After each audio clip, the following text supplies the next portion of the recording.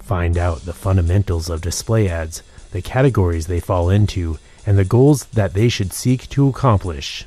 Display, again, it's to help you achieve those two basic marketing objectives of branding and awareness, and then direct response. So something like a remarketing ad, that's all about the direct response.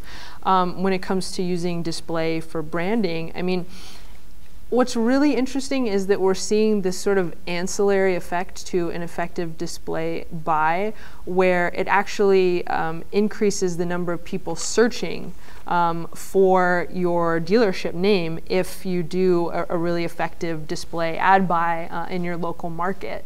So we see advertisers who, let's say they do a big display buy. Say I'm a movie advertiser and I want to have display banners for my movie across the web, and I do a YouTube masthead. I believe they see on average about a 5 to 10% increase in just the number of searches for that movie because they've generated all this awareness. So I think that how you choose to use display, I mean, it depends on your goals. It depends on the type of display product you use. I mean, we have topic targeting that allows you to place ads on particular topics, like say sports or car shopping that are relevant to your customers. We have keyword contextual targeting, which allows you to place an ad based on the actual words on the page.